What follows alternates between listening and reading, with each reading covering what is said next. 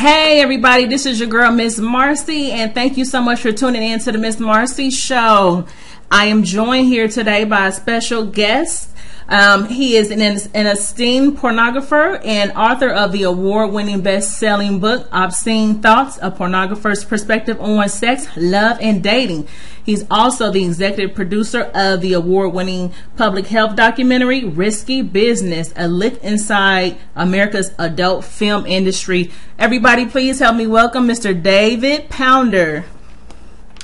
Hi, David. How are you today? Doing well. Thank you for having me on the show. How are you? I'm good. Thank you. You're so welcome. Thanks for coming. So, no pun intended. Now, as I mentioned, you have your book and the documentary, in which we will get more into that later. But first, I want to start with first of all, where were you born and raised? I was actually born in England. My dad worked for Ford Motor Company and was on an assignment over there, and I was born there, but I was only there for a few months. And then we were brought back to the Detroit area where I grew up. So basically I grew up in Michigan, went off to college at Michigan State, and then when I graduated from Michigan State, I took a job at General Electric, which then took me out of Michigan, and I kind of traveled around the country and other parts of the world for them. And that's what kind of got me out of Michigan. Okay, all right. And where do you currently reside now? Now I'm in Boca Raton, Florida, which is a suburb of Miami for people who don't really know Florida, but it's specifically between Fort Lauderdale and West Palm Beach. Okay. All right, cool. How's the weather there today? Oh, it's always awesome. It rains a lot, but it's good. It's a cool rain. It's like a monsoon type of rain. It's fun rain. It's not like that wimpy rain. Right. Yeah, you guys always have the best weather. I love it. Now, the documentary Risky Business, which is a look inside the America's adult film industry, I want to ask you, first of all, now you were also an actor, of course, you were a porn star. So, how did you get into porn? I was actually, my girlfriend at the time got me a subscription to Hustler magazine for my birthday, which was kind of cool of her. She was very progressive in that sense. And in that magazine, one of the magazines that I got was an article about a swingers club where couples would go and just swap partners.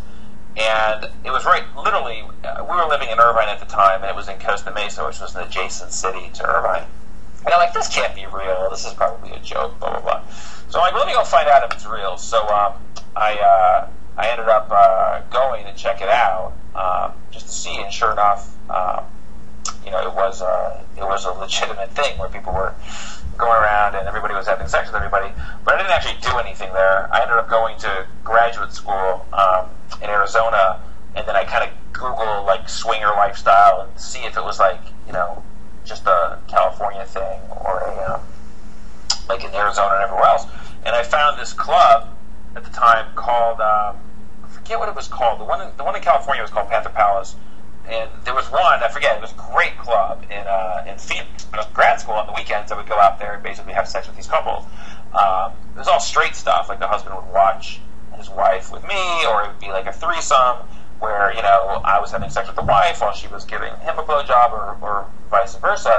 And it was fun. It was awesome. Like, this is great. Like, I love this. And when I graduated, I took a job back in California with a bank, and I ended up going back to this Panther Palace place.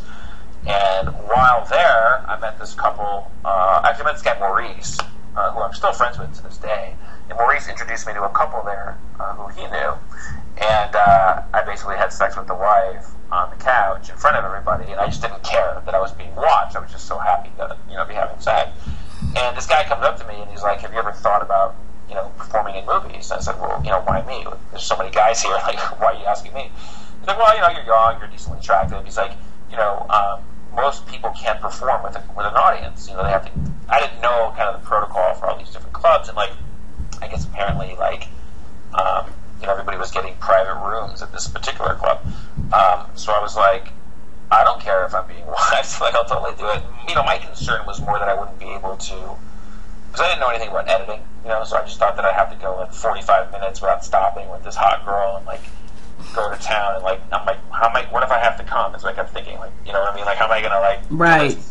But anyway, so he's like, well, it doesn't matter the first time, you just play a husband. Like, the reason that these porn scouts or swing clubs, they were trying to scout for real couples for this video series they were shooting for Wildlife Video called Screw My Wife, Please. And they were like on number 13 or something. You know, it's how porn works. It's like Hot Girls Volume 1 and then, you know, Hot Girls Volume 57, right?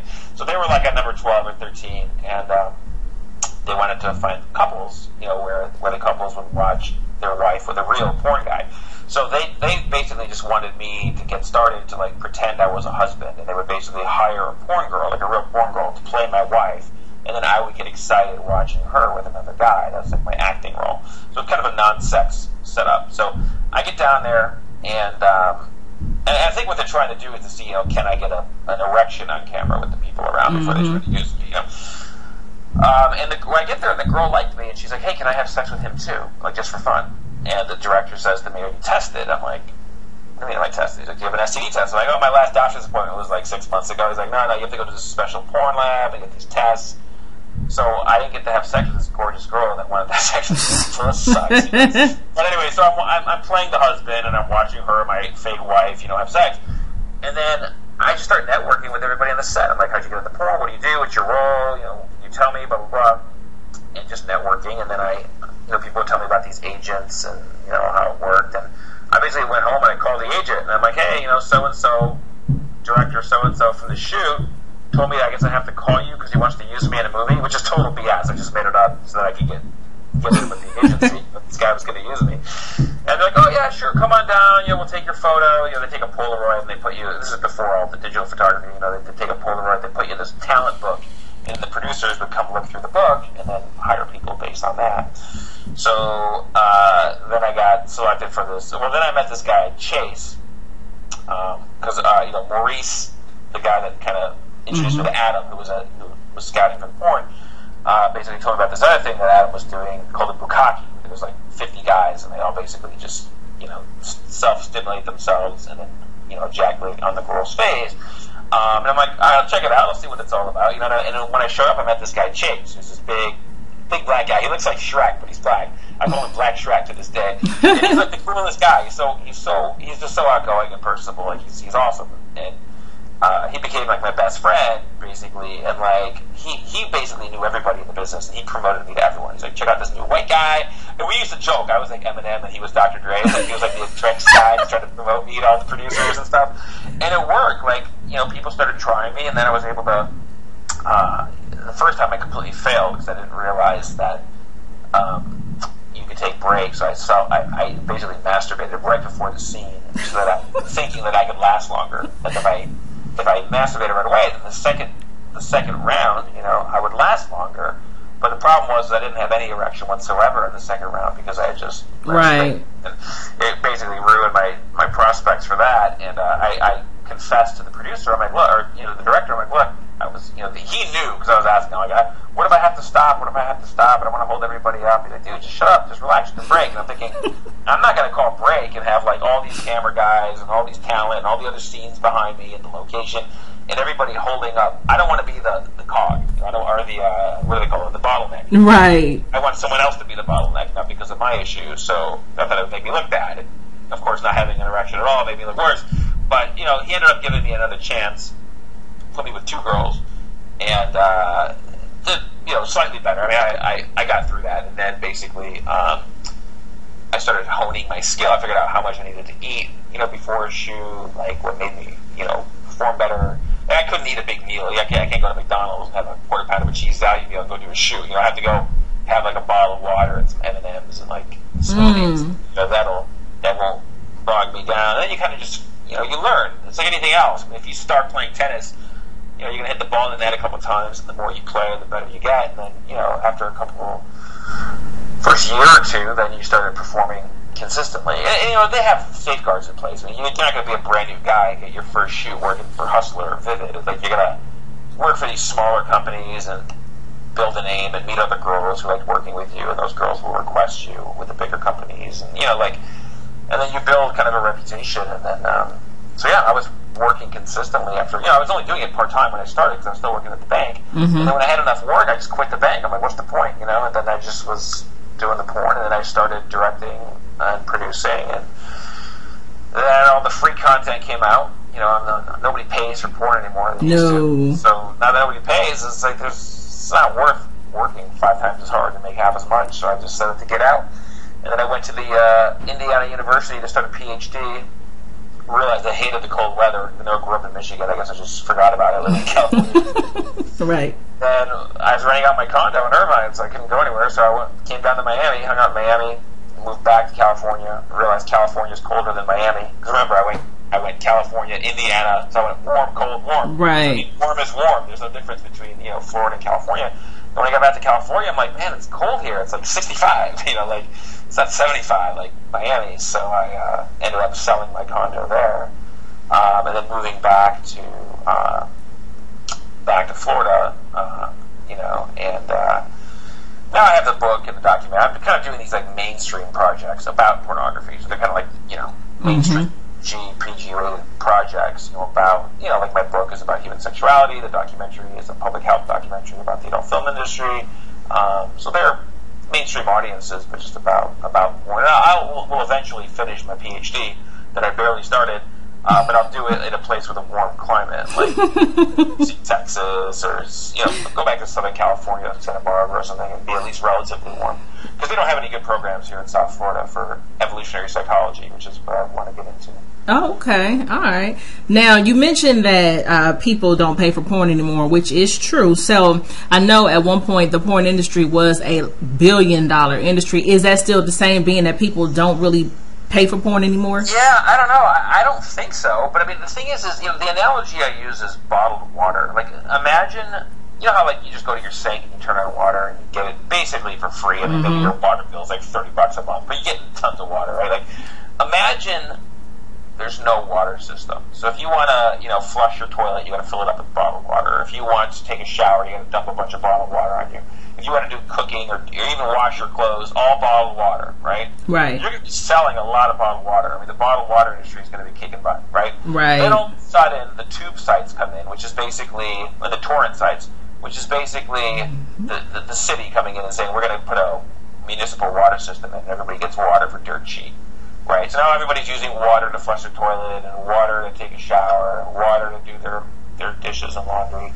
And a lot of people drink from the faucet, but there are still people who buy bottled water. But the percentage of people who buy bottled water now, even though people still buy bottled water, compared to when you had to buy it for everything to meet a basic need, it just pales in comparison. You're talking 1/1000th or 1/100,000th of a percent. So, I've always argued that males, particularly, which is the primary, market for porn, the sexuality and sexual variety is a basic need. I mean, it's not like, you hear women all the time say, I went 2 or 3 years without having sex, I got divorced, I took a break, You'll never hear that from a guy. You'll never hear a guy say, I didn't have sex for 2 years. I mean, if a guy doesn't have sex in 6 months, he hires a prostitute or he gets an escort. He goes to a strip club and pays the girl to give him a blowjob. Like, it's like an oil change for us. It's that women, it's very different. So in a sense, it's like that bottled water analogy. Guys had to spend the money if they couldn't have sex in a regular social environment of going out to bars or clubs or however they interact with women. They would have to basically masturbate to porn and get a subscription to a website or a magazine or something. And then once all that became free, people are like, screw this. I'm not going to pay $30 a month when I can just get it for free here. So a lot of producers, I'd say probably 90% of the producers just got out of the business. They're like, it's just not worth it anymore. Like, what's the point? It's like, remember VHS tapes? I mean, nobody makes those anymore. And you say, well, why'd you get out of the VHS business? Like, well, nobody bought them. Right. DVD. And then today, nobody's making, I mean, they still have DVDs, but nobody's making them anymore because everybody's streaming video on on Prime and Netflix. Like, everything's moving towards streaming and on demand, that there's no reason to be in the DVD business. This is the same with porn. And even today, I mean, sexuality is so mainstream that, couples today, I mean, if I had a girlfriend right now and she's like, hey, let's take pictures of us having sex, I'd be like, yeah, let's do it. Video, I don't care, like, who cares, right? And then let's say we break up and she gets pissed off at me and, like, post the photos, or vice versa. Like, there's so much stuff. Everybody has a sex tape. The celebrities have a sex tape. Like, nobody cares. Like, people... Right. since they watch me have sex. So it's like a commodity now. So you can't really charge a premium for sexuality products. So now what I'm trying to do myself is get the political system more accepting of sexuality. Like, for example, in real life, people go to strip clubs, even though it's illegal, and they pay girls to have blowjobs or have sex in the back room, but they can go to jail for that. I don't think they should be able to go to jail for that. So where does that change with the political process? So this documentary, in a sense, is kind of a way to tell people that they shouldn't, like that teachers and cops and public officials shouldn't be fired just because they made a porn video 20 years ago, or even if they're currently making a porn video today, it's irrelevant. How is the fact that you shot a porn video on the weekend any different than you opened a bar and you're serving alcohol on the weekend? These are both things that kids are not able to lawfully consume. And if anything, the burden on alcohol should be higher because you got to be 21 to drink alcohol, but only 18 to consume or star in pornography. So why are we firing teachers or cops who once upon a time made a porn video, but we're not firing, similarly, those people who produced alcohol or owned a bar or a tobacco shop or anything else that, kids can't lawfully consume. So, just raising awareness on those issues, and I think the legalized prostitution is kind of far away, but, most other developed nations have lawful prostitution. Germany, the Netherlands, and, Australia, like, it's usually more sort of religious societies, and the U.S. just happens to be one of the more religious developed societies, and I think that's why it's not legal here, at least not yet. Right. All right, David. And what I'm going to do is we're going to go ahead and take a quick break, and when we come back, to all of our listeners, we're going to be back with more David Pounder, and stay tuned. Join the club that gives you stuff. Hey, thanks. Radio Loyalty. Here's how it works. Just click on the Radio Loyalty banner right now and sign up. Then you keep on listening like you already do. But now you earn points. Those points add up, and you can trade them in for stuff in the Radio Loyalty store. Earn more points by sharing your station with friends on Facebook and Twitter, answering surveys, and by using the apps in the New Players App Store. Pretty simple, right? Radio Loyalty. Click that banner to join now. All right, everybody. We are back, and if you are just now tuning in, we are speaking with David Pounder, the esteemed pornographer and author of the award-winning best-selling book, Obscene Thoughts, A Pornographer's Perspective on Sex, Love, and Dating.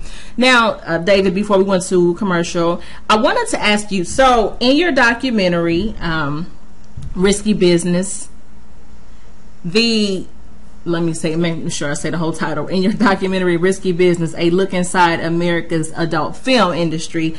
So a person would not see any acts. This is pretty much from a political standpoint, right?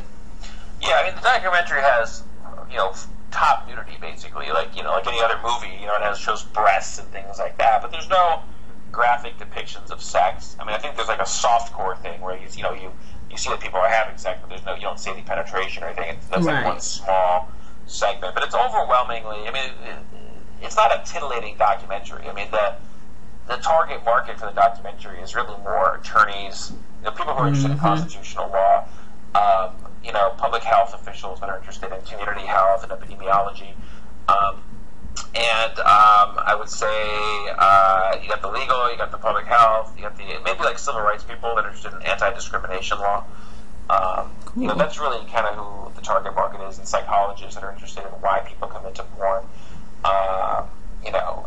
It's really more of an NPR crowd, right? Kind of educated, progressive intellectuals that want an understanding of the inner workings of the business and the legal questions and things along those lines. So I wouldn't recommend it. If you're somebody who watches a lot of porn and you're just like, I want to see, my favorite stars talking about porn, like, it's not so much that. It's more about saying, should an employer be able to fire someone because of a prior involvement in the adult film industry? What are the legal issues surrounding that? Should condom use be mandated in adult films? And how do you balance that public health mandate against the sort of free speech freedoms that we have, for the producer to produce what they want? How do people come into the business? What are their experiences after they leave the business, their relationships, their jobs, things along those lines. So it's really, it's great. If you watch porn and you're interested in just, in how the industry works, it's still worth watching. But don't expect to, take out a bottle of lube, to give yourself to the documentary. It's just, you're going to be disappointed. Right. If you if you're interested in if you're interested in like TED Talks and intelligence squared debates and things like that, or if you attend university lectures and things like that, then so it's going to appeal to you if you're interested in the topic. Right. No, I think this is actually good because it takes the educational approach, So it's good to kind of get some backstory on the industry. Right. Yeah. So now, is it like a normal 8-hour shift doing porn? Like, is that? No. Like, I mean, if you're a performer, they call it. I mean, basically, when I was performing, you have an agent, and the agent would call you up and say, "Hey, I have a shoot for you on Thursday at 6 with this girl. This is the type of scene. It's a boy girl, boy girl, boy girl girl, boy girl anal. Like, I don't do anal, but just the type of things that they might do. And they tell you the rate, and all that kind of stuff. And you say, "Do you want to do it?"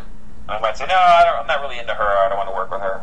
Is there somebody else I can work with? Or I don't really like that director. He's a pain in the ass. I don't want to work with him." Or, "Oh, the rate's too low. My rate's higher for that." Or or whatever. Like, is there dialogue? Is there not dialogue? But no, as an actor, there's really what's called feature shoots and gonzo shoots. And feature shoots are like the big productions, like Wicked Pictures and Vivid Video, and at the time VCA Pictures, and oftentimes Hustler does some of this. And there's dialogue. You show up, you memorize lines, and then maybe your sex scene is way later in the day, but you have to show up early to do the dialogue scenes with the other people that are in other scenes to link everything together. And that usually pays more because you're there longer. Then there's a gonzo shoot where you show up. It's literally just for that scene. Like most of the internet stuff you watch, there's a website called, like, say, Bikini Banger, and you got to watch a different girl in the bikini, and you literally just show up and there's the girl in the bikini. There's no linking of the prior scene or the next scene. They're standalone scenes that target a niche, in this case bikinis. You literally show up, fill out the paperwork, do your scene, and leave. You can be in and out in as low as 2 hours, as long as 5 hours, and more likely 3 or 4 hours for all the production stills and the video and all that kind of stuff. But I mean, for what it is, if you're a decent performing guy, you'll make $400-600, to be on set for like 4 hours. It's like $100 an hour to have sex with hot girls and like hang out. It's kind of cool. Now if you're on the production side and you're like a producer, then you're probably going to be working 8 hours or longer, 10, 12 hours on the day you're shooting. Right. Okay, we're shooting 6 scenes, for this new movie. Because you're renting the location, so you're renting the house. You want to get there early, get set up, so for everyone there. And then when they're all done, you got to clean up the house, and you're trying to to sort of leverage the cost of the house. If you're going to rent a house, you might as well.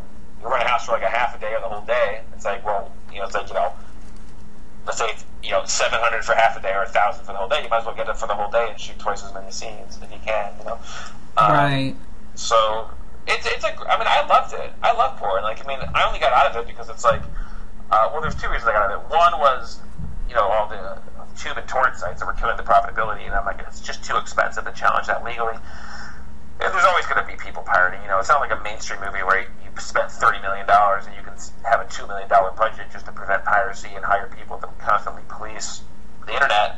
Where when you're making a scene for $2,000, sending one cease and desist letter could be basically, a tenth the production cost for the whole scene just to send one cease and desist letter. So it wasn't there. The other issue for me as a performer was just the fact that there was a lot of I don't have anything against gay people whatsoever, but when you look at HIV distribution and sort of these lethal STD things, it's always in what they call MSN populations, men who have sex with men. And you started seeing a lot of this crossover. A lot of these gay performers were coming over to the straight side and having sex with the girls, and that was just way too squeamy for me.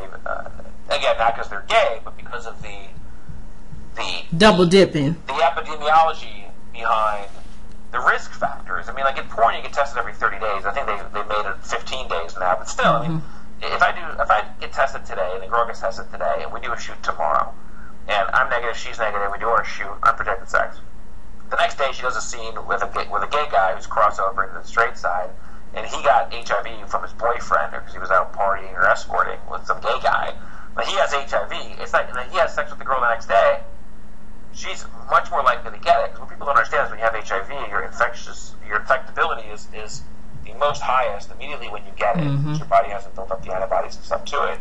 So by the time another 13 days rolls around, around. It might be too late, and I don't want to sit there and increase my risk any more than I need to. I mean, I'm already increasing risk in the sense that I'm increasing partners, but by not engaging in anal sex, in other words, HIV doesn't just target you because you're gay. You know what I mean? Like, oh, you're gay. Right. It targets the behavior, and gay men have anal sex, right? So when you look at a lot of the HIV distribution in the straight population, it's mainly because of anal sex transmission. So I don't do the anal, not only because I'm not into it, but just because it's also, with women, also because it's just a higher prevalence of getting certain types of hepatitis or HIV, etc.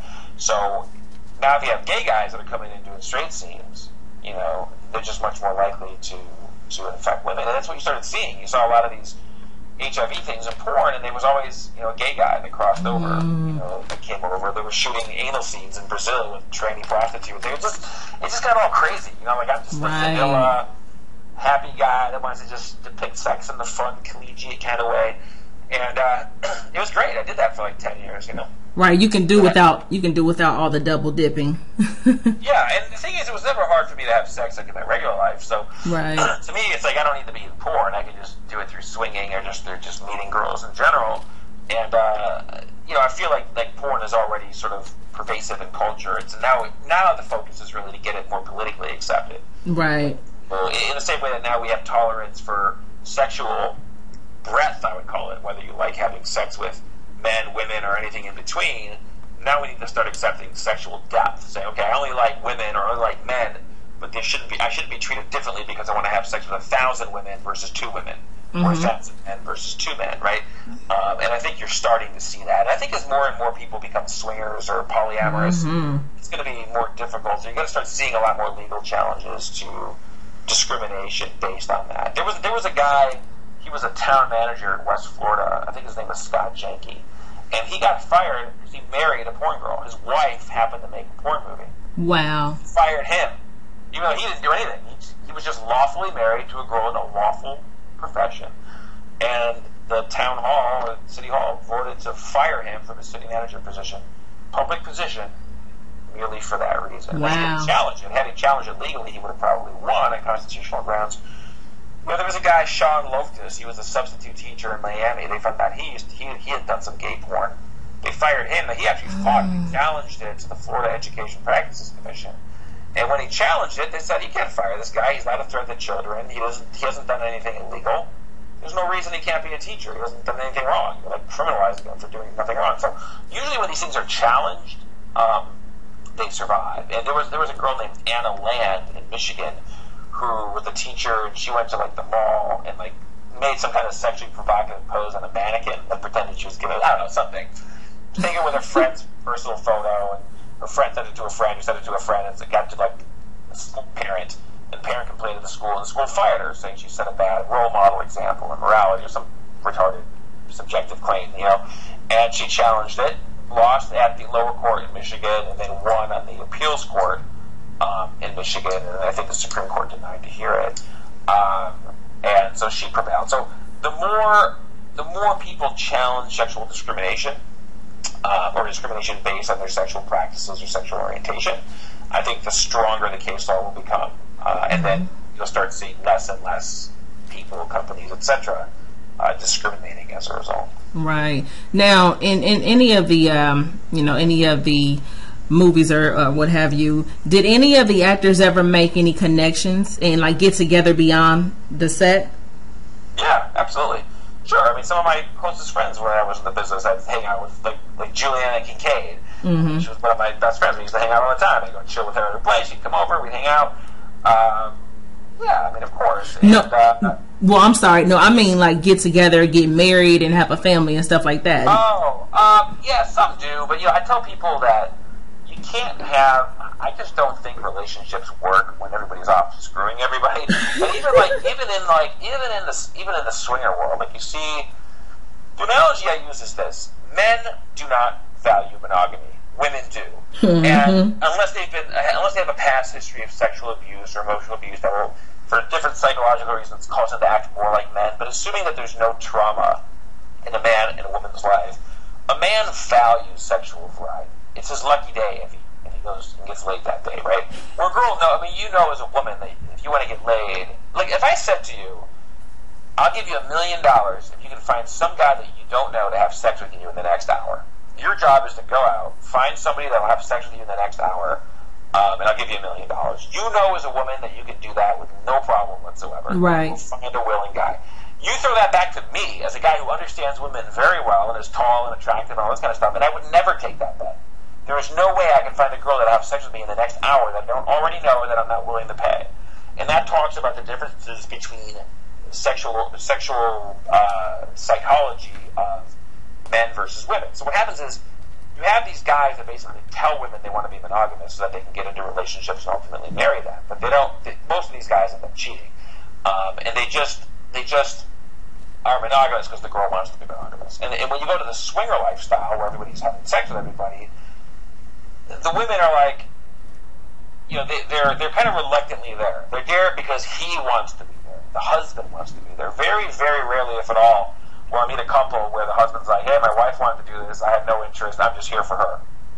So she can have sex with all these guys. Like, I've never seen that in 12 years of swinging, So what happens is I almost feel like the best model is where a man and a woman are in a perceived monogamous relationship, where the guy's telling the woman he's monogamous and she believes he's monogamous, and then he's off cheating because everybody's having their needs met. If you tell the girl as rational as you want to be, and this is how men are, here's all the data to support it, you can easily make that case. Women may understand it intellectually, but they'll never accept it.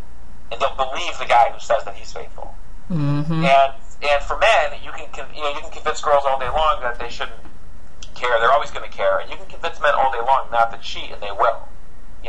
I can make an argument to you that, there's really no reason that you need to eat anything other than salad and a multivitamin. You can survive on that. Water or salad. Yeah, you could survive on that, right? But why? Right.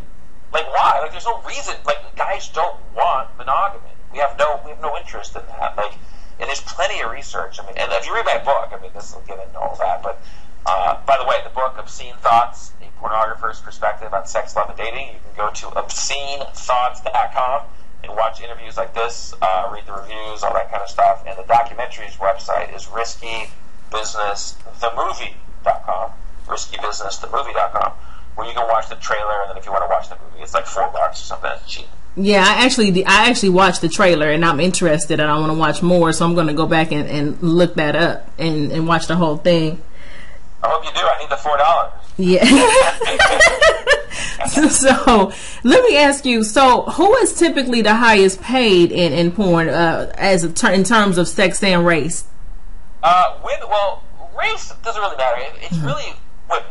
Women make about twice what the men make. So if you're a girl and you're making $1,200 on the shoot, the guy's probably making $600. If you're making $600 on the shoot as a girl, the guy's probably making $300.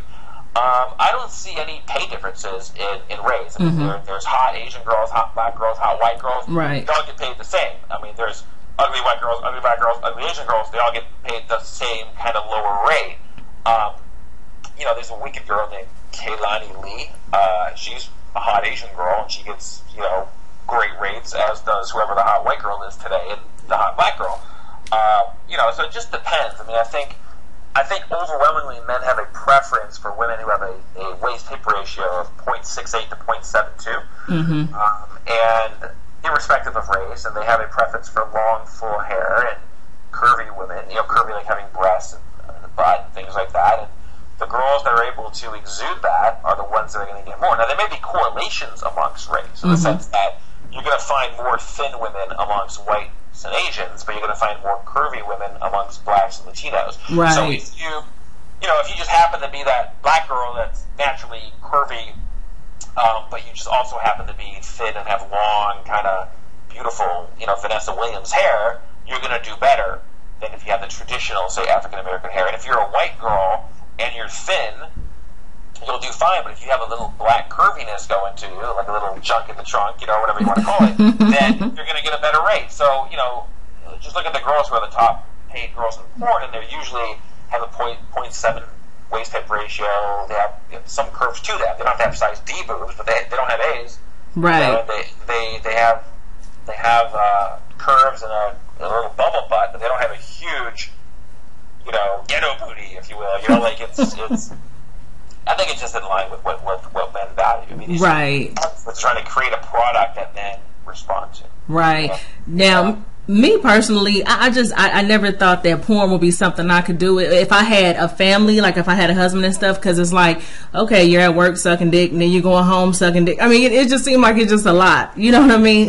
No, sure, but it's like anything else. I mean, if you're a builder and you're off building houses all day, and you come home, you don't want to build houses. Like, I was building a house all day. I don't want to build any houses. Let's just chillax, you know. Like, and even me, I mean, having been with over 1,000 girls, it's like even girls I date today, it's like I can't think of one girl that hasn't complained that I don't have enough sex with her. Wow. It's kind of over the sex thing. I mean, I like to have sex right away. If I meet a new girl, the novelty, I want to have sex with her right away. I'm almost to the point where I'm just impatient. I'm like, listen, I'll even tell girls, I'm like, if you're one of these girls that has to wait a couple of days before sex, I'm just not interested. I don't expect you to have sex with me the first day, but like, hang out, we'll go have some Starbucks, we'll go for a walk, we'll get to know each other, and at the end of the date, if you like me, have sex with me. If you don't, then don't be surprised if I don't call you, because you shouldn't care. In other words, if you like me, have sex with me. Like, I kind of say that. Wow. And women are surprisingly receptive to that, and they do. And then what happens is we start hanging out, and then I get to know them more and more, and then they basically go from becoming sex objects initially to people, if that makes any sense. And then, like, now she's like this cool chick that I know. I'm like, wow, this girl's really cool.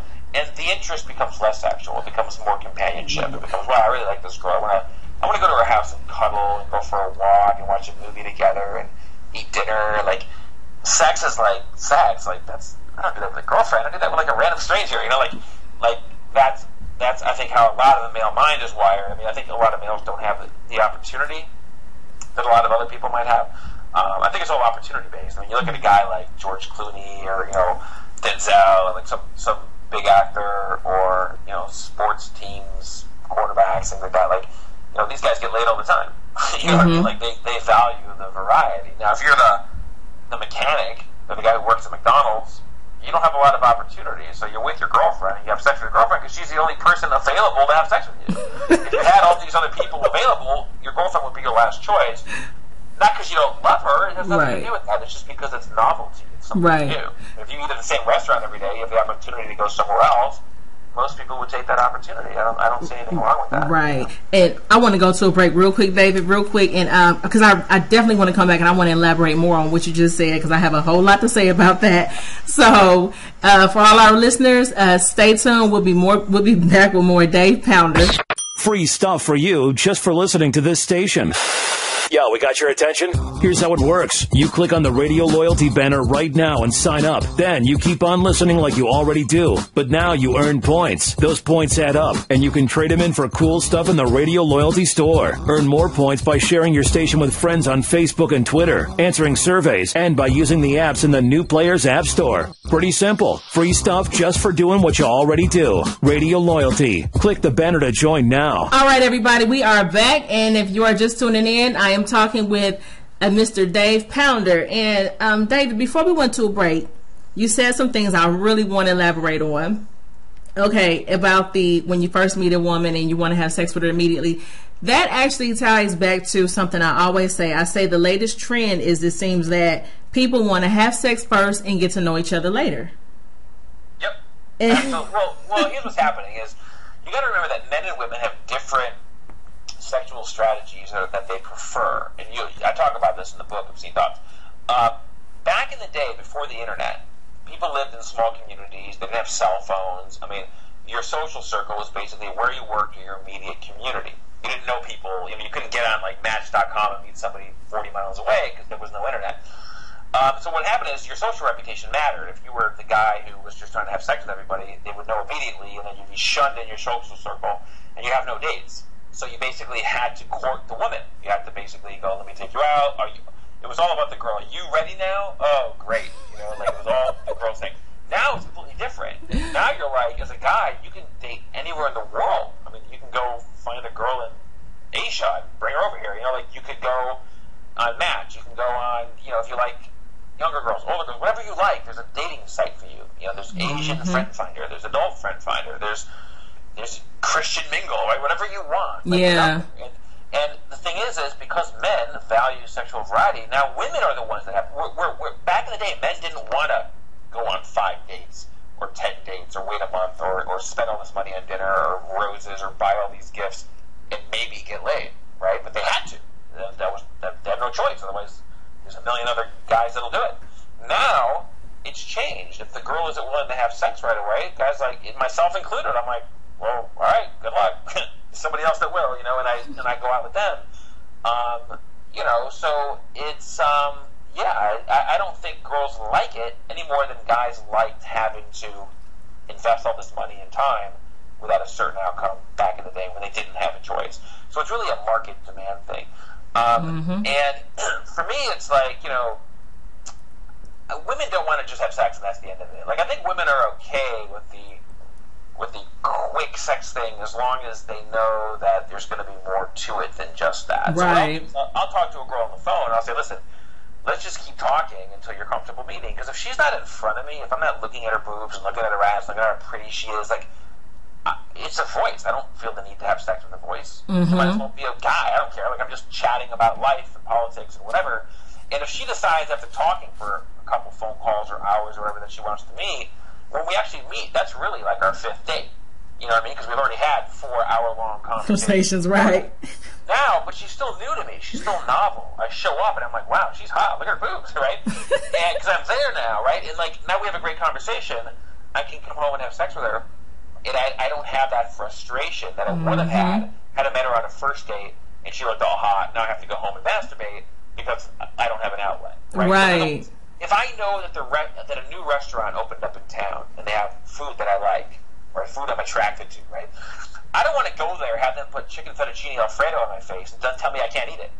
They want to get to know me more. Come back tomorrow. Maybe I can eat it. I'm like, if you're not going to feed me, then let's talk franchising. Because women ultimately want commitment and courting and friends. So if you're the restaurant as the girl, if you want me to franchise you and you're not going to feed me, I'd rather just talk about the business details on the phone. What's the menu? What's the pricing? What's the franchise fee? Do all that on the phone. That's all the politics, common music, etc. But I'm not going to drive my ass to the restaurant and have fettuccine in front of my face or whatever your food preference is if I'm not going to be allowed to eat it. Or at least give me the complimentary bread and olive oil. Right. Or give me the chips and salsa, which is like a blowjob or a hand. Or give me some kind of nourishment that if I'm not going to get the chicken fettuccine Alfredo, then at least I don't have to be hungry. Right. Give me bread. I mean, I'd rather have the Alfredo than the bread, but I'll take it. Give me chips and salsa. I'd rather have the Alfredo, but at least if I've eaten enough chips and salsa, then I don't really need the Alfredo because I've eaten enough chips and salsa. Which is, again, I tell girls this. If you go out with a guy and you don't want to have sex with him, don't end it and then have him not call you and don't have sex with him and feel bad. Tell him, you know what I think is hot? I love watching men masturbate. Will you jerk off for me? And then he does the jerking off. She just watches. She's done nothing. He comes. He's happy. He's satiated. Now, if she all of a sudden says, wow, that's super hot, I want to have sex, he's like, I can't. I just can't. You got to wait 20 minutes. Right. So, and it kind of helps her get more prepped for a future sexual encounter. But the point is everybody wins. I just think people may feel a certain level of awkwardness in asking for that. But it's very acceptable to say, I'm sorry, sir, your table won't be ready for 3 days at the restaurant. Can I offer you some bread to tie you over? That's all it is, you know what I mean? Than letting the guy starve or having him go home frustrated and say, I don't want to go back to that restaurant. I waited there for an hour or two and it didn't seat me. I don't want to go back and risk that again. Right. Well, that's what it comes down to. Yeah, you make some very interesting points, and that's some really good points, actually, which this also ushers us into your book, Obscene Thoughts, A Pornographer's Perspective on Sex, Love, and Dating. So where do you see the future of dating, relationships, and courtships? We might already kind of answer that. Well, there was a funny thing I saw. It said how dating has changed. It said 1995 and like 2015. In 1995, there was a guy on his knee holding a bottle of wine and some roses at a girl's feet, and he was dressed in a tux or something. And in 2015, there's a girl on her knees giving a blowjob, and he's like dressed in like sweatpants. I saw that. And it's like that's kind of where things are going. But the thing is I don't think where things were 40 years ago was really all that beneficial for men, and I don't think where things are heading or where they will be 30 years from now are all that beneficial to women. And I don't think it should be a one gender benefit based upon whatever the market conditions is for availability of sexuality. I think if there's more education around understanding that men and women are very different, what those differences are, and how both parties can have their needs met. Like if the girl goes on a date and asks the guy to masturbate because it turns her on, whether it does or not, just to say that, and the guy can experience orgasm without the girl feeling that she's sacrificed any part of herself, I think everybody wins. I think the future is really going to be, unfortunately, like women just kind of being obligated, and kind of much of the same way that men are obligated to pay for dinner. I mean, they're not, but if they don't, they're not going to hear from the girl again. Mm-hmm. Women are kind of obligated to have sex with men. They're not, but if they don't, the guy's not going to call them back. That's true. That's true. That is true, because I've heard people say that they feel more pressure now as an adult to have sex than they did when they were younger. I've heard women say that, and I also hear a lot of women complain that chivalry is dead. Like women killed it. Dave Chappelle said it. Chivalry is dead, and women killed it. Mm-hmm. If you go to my bio website, which is pornographyexpert.com, you can see a lot of academic links. But scroll down to where it says like relevant satirical comedy, and look at the Dave Chappelle differences in men and women, and you can hear about the little chivalry argument about how women killed it. And the other thing that I thought was funny that Dave Chappelle said, just on the side tangent, was he's like, women dress all provocatively with really short shorts with their ass cheeks hanging out, really low cut tops, and then they get upset when they're sexualized. And somebody looks at them and says, "Wow, oh my God, I love your boobs," and then they get upset. It's like, why do you have your boobs on display and your butt on display if you're going to get upset? If you're drawing attention there, and then you get upset that attention was drawn. And Dave Chappelle says, and they have a point, they don't have to be treated that way, but let me give you shouldn't assume that they're overtly sexual just because of the way they're dressed. And he's like, but let me give you an analogy. Assume you see a crime happening, and there's a guy who appears to be a police officer. He's got a badge, a suit, a gun, and a hat. Officer, there's a bank being robbed. And he says, hey, hold on. What gives you the right to think I'm a police officer? He's like, well, maybe the fact that you have a badge and gun, he doesn't have to be a police officer. He could be a guy, and it could be Halloween, right?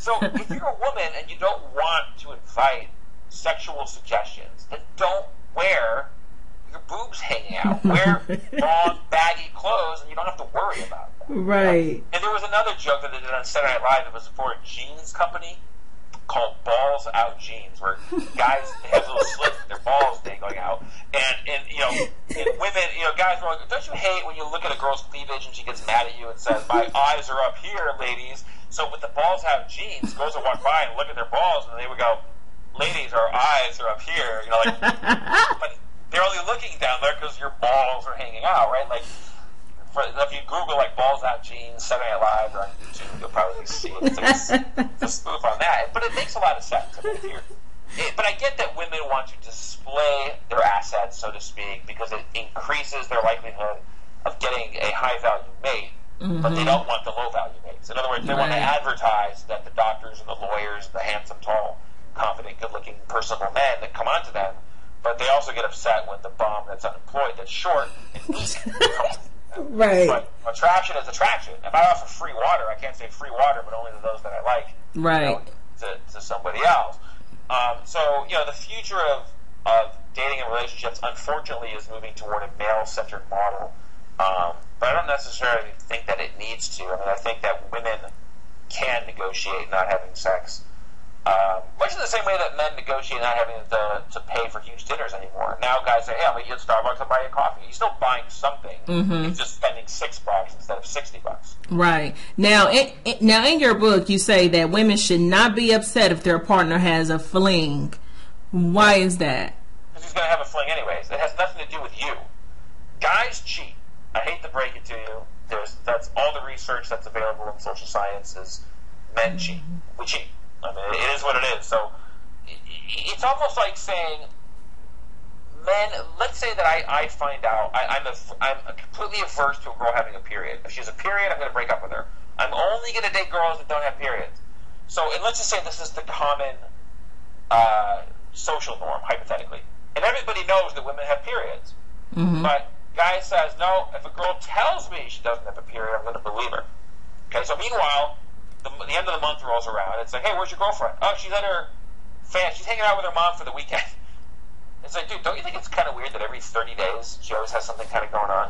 I think she's having a period. No, she had to work late, and all of a sudden the guy discovers the period, and then he's all pissed off. He's like, oh my God, she lied to me. It's not that you had a period, it's that you lied about it. It's like, no, it's that you're not going to date the girl if she has the period. It's hypothetical analogy, right? So right. The thing is all guys are going to cheat. So the thing is the guy who's honest and says, sorry, honey, I'm going to cheat, it's just how I am. The girl's going to be like, F you, because this other guy is not going to cheat, or at least he tells me that he won't. Right. And if he finds out that he cheated, it's not that he cheated, it's that he lied. It's like, well, he had to lie to get into the relationship, otherwise he's in the same group as the first guy. So what I'm trying to tell girls is, it has nothing to do with you. Guys cheat. Back to the restaurant. I love the Cheesecake Factory. It has a 30-page menu. I like the environment. I would make a business decision to franchise a Cheesecake Factory. I think it's a good business model, okay? Now, just because I own the Cheesecake Factory and I invest 80 hours a week working there and I'm spending all my resources into that as if it's my wife, just because I have lunch at the Olive Garden for a little variety or difference doesn't mean I don't love the Cheesecake Factory or that I want to divest my Cheesecake Factory investment and franchise an Olive Garden. It doesn't mean that. It just means I want something different. So when a girl finds out that her husband cheats, she shouldn't get upset or take it personally. It has nothing to do with her. Her getting upset for the guy cheating is no different than the guy getting upset because the woman cuddled the baby that wasn't theirs. Oh my God, how could you cuddle another baby? But it was so cute. How could you do it? I want out. You know what I mean? Or it's like women cuddle babies. That's their maternal nature. That's what they do. Now, could you impose and mandate absolutely don't do it? Yeah, the girl probably really wants to cuddle the baby but isn't doing it for her husband's sake. And maybe when the husband isn't looking, she's going to cuddle him anyways and go, what the fuck does he care if I'm cuddling a baby? Right. That's what guys think. We have sex with another girl. We're like, why does she care? It doesn't affect our relationship. I'm not going to leave her. I just want variety. Right. All I can tell people on this claim is to just read as much of the evolutionary psychology literature as you can. There's plenty of research on chimpanzee and bonobo sexual behavior, which share 99% of our DNA. It's just so funny that in our moralistic society, we look at chimps and bonobos, we're trying to understand intergroup conflict and teamwork and all this stuff. And when we try to look for sexual behavior, we jump to birds. It's like, why? Because when you look at chimps and bonobos, it doesn't carry the model of monogamy by any means. And the funny thing about birds is they're only monogamous for one mating season. So if you want to look at birds, then humans should get married and divorced every year so they can mate with a different female.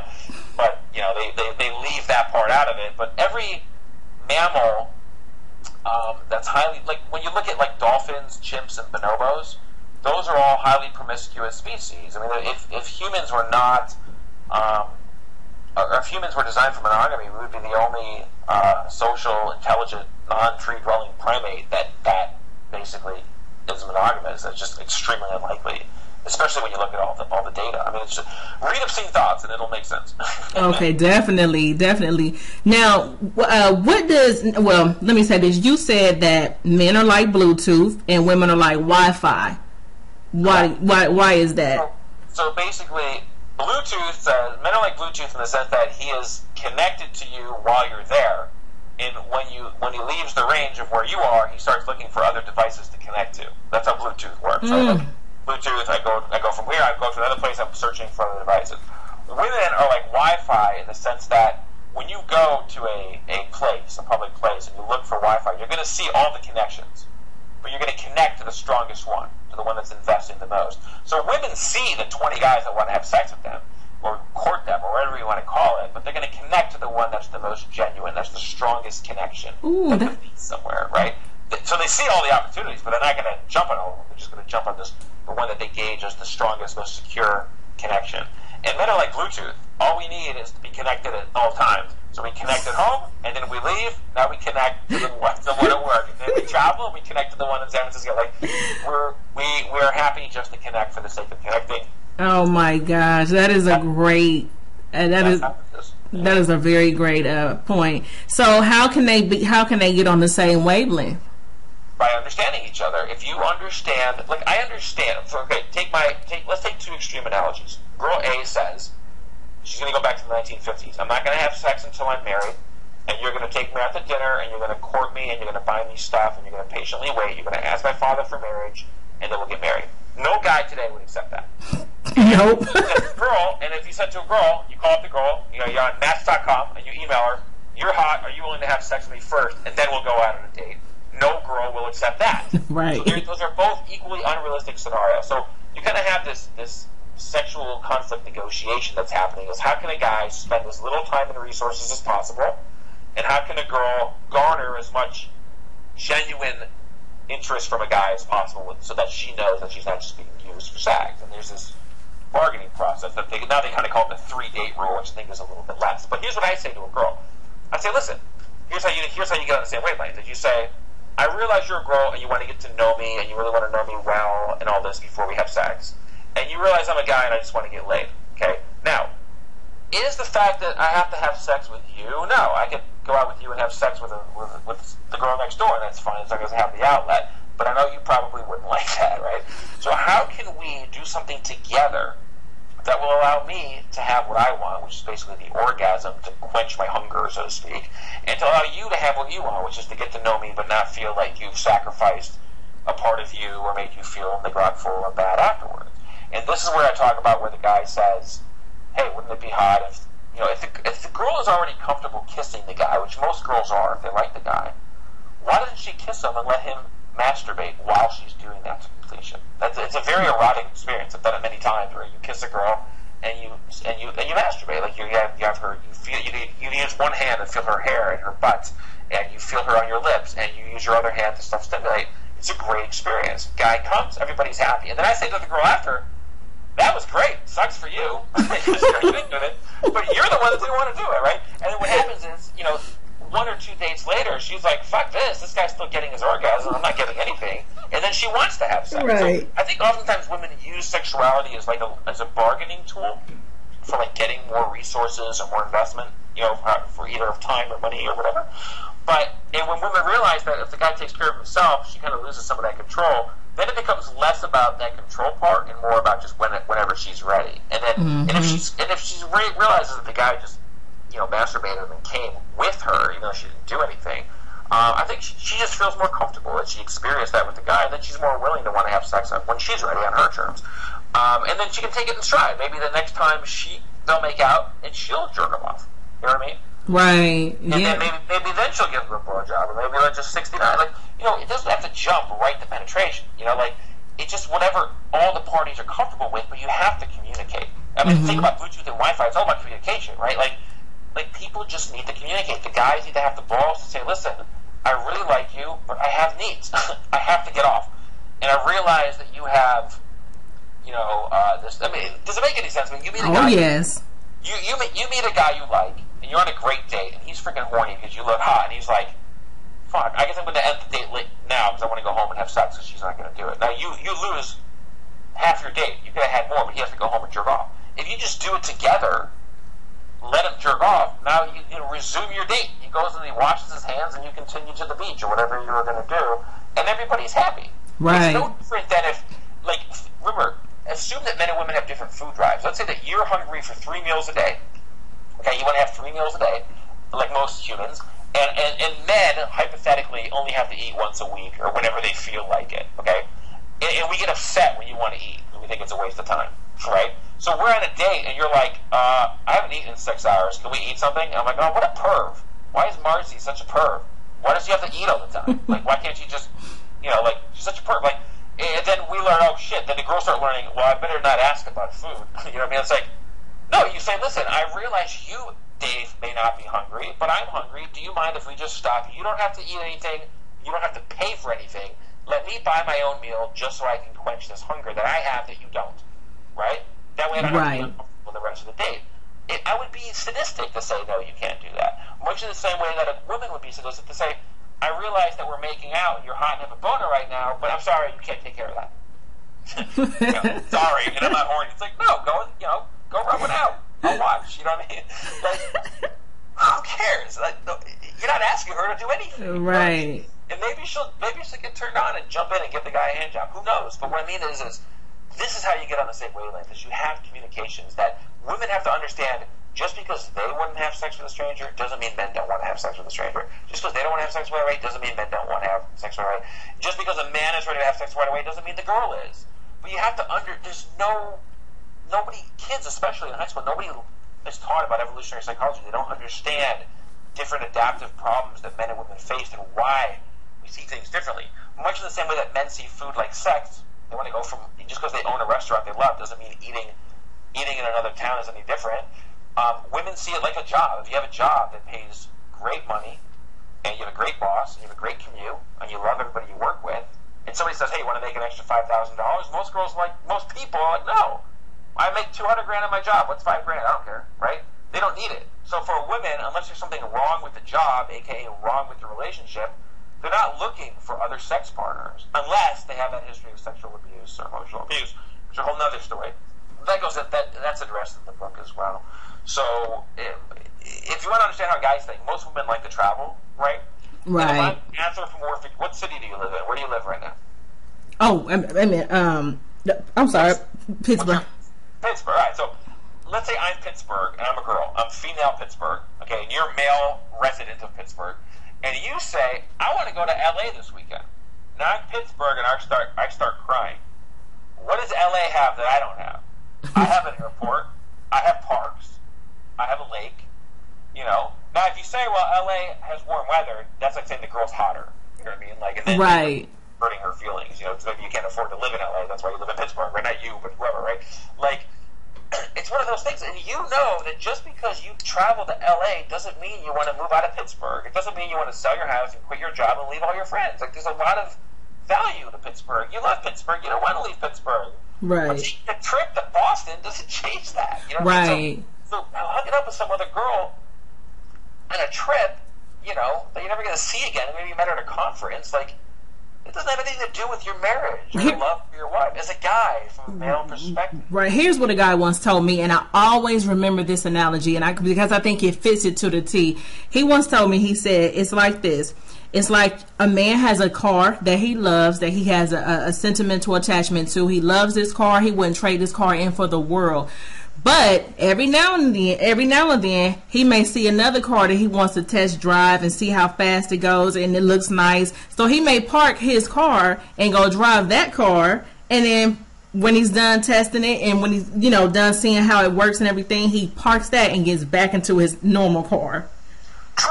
The only difference that I put in those distinctions is that driving a car isn't biological, right? Whereas eating food, I use the food analogy because people have to eat, right? Right. It's fine. I mean, I like the analogy. I think it's accurate, but I think more fitting is the food analogy because people can understand the concept of being hungry. Right. You get hungry. It's a necessity. But in understanding that sex difference between men and women, well, you know, it's definitely an accurate analogy.